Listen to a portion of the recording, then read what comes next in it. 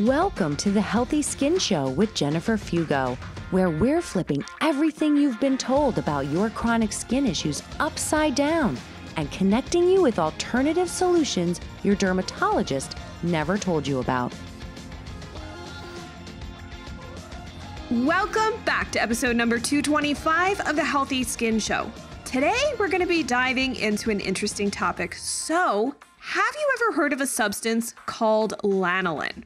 Most people have not, unless they somehow end up with an allergy to it. And even then, mistakes can be made about what it's in, meaning that you could still be coming in contact with it regularly without knowing it. And that's a big problem because if you have a true IgE allergy to something, it's best to avoid it since it can make things like eczema worse if it's a trigger for you.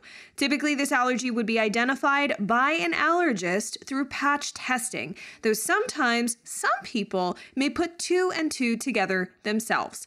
Either way, it's worth considering since you can come into contact with this specific allergen both externally and internally. So what's lanolin? Lanolin is produced by the sebaceous glands of sheep to help protect their wool, but it specifically differs from human sebum in that it lacks triglycerides. It's extracted from the wool after the sheep is shorn, so there is no direct harm done to sheep in order for us to have lanolin as an ingredient that's often added to various creams, other skincare products like cracked lip products and nipple creams for breastfeeding moms, and even oral supplements. More on that in a moment. That said, there are ethical concerns about how sheep are raised. So if that's something that you care about, you can read more about it in the show notes. I have a great article linked up for you. Now, before you panic, a lanolin allergy is not very common, but it does happen.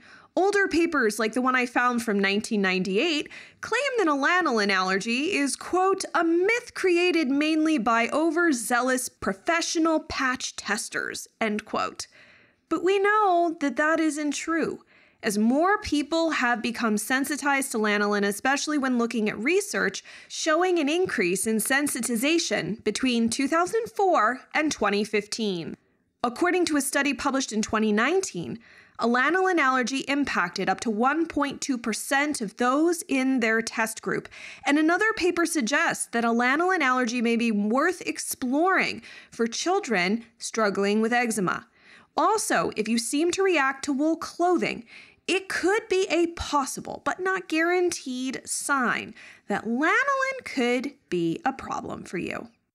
In terms of skincare, lanolin is considered to be an emollient and can help your skin retain water by up to 20 to 30%.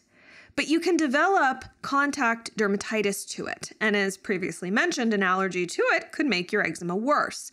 So there are other names as well for lanolin, and they include things like wool alcohols, lanolin alcohols, Americol L101, wool fat, anhydrous lanolin, wool wax, wool grease. I have a list over in the show notes for you, as well as an official website that has all of these different names. So you'll want to check out the show notes for this episode because there's a lot linked up there.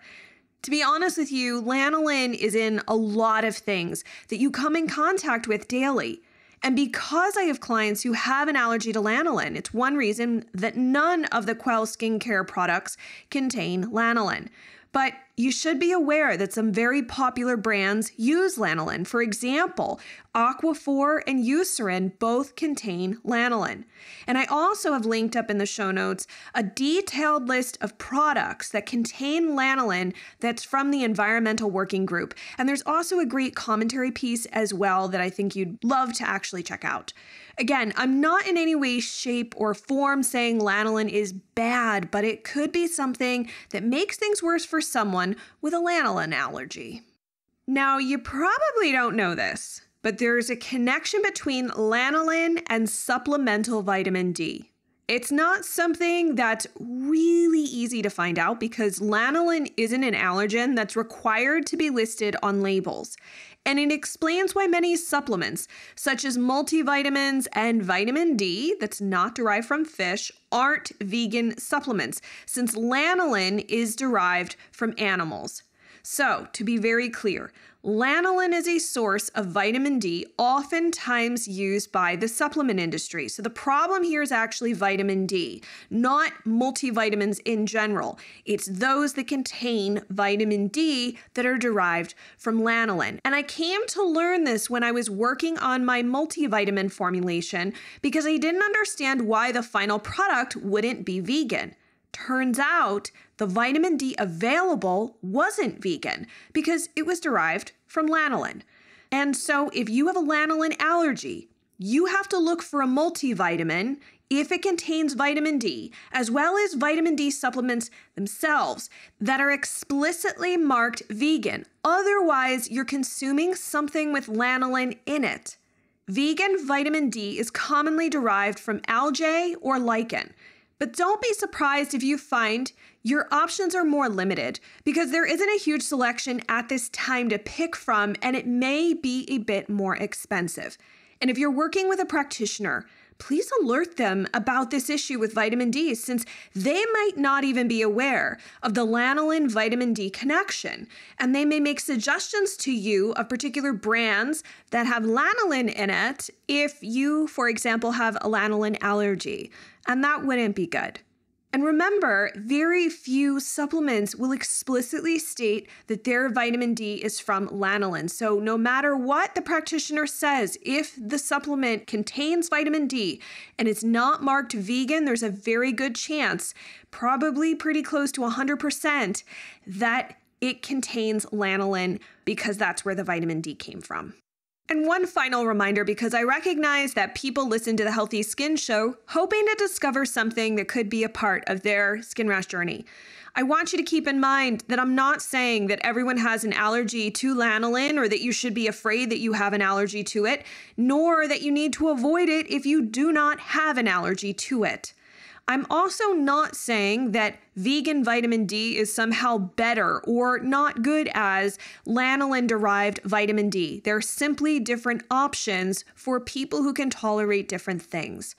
The idea behind this particular episode was to present you options so that you can make more informed choices and have a more informed conversation with your practitioners. Now, if you've got questions or thoughts to share on this particular episode, or you want to see all of the resources that I have linked up for you in the show notes here, because this is quite show note heavy this time around, head on over to skinterrupt.com/229. That way we can keep the conversation going. If you know someone who's struggling with a lanolin allergy, or you might even suspect that this could be part of what's going on for them, please share this episode with them. And before you head off for your day, take a moment to rate and review the Healthy Skin Show and hit the subscribe button. That way you can tune in each week for the new tips, client stories, research, and inspiration as you travel on your journey to rebuild healthy skin. Thank you so much for tuning in, and I look forward to seeing you in the next episode.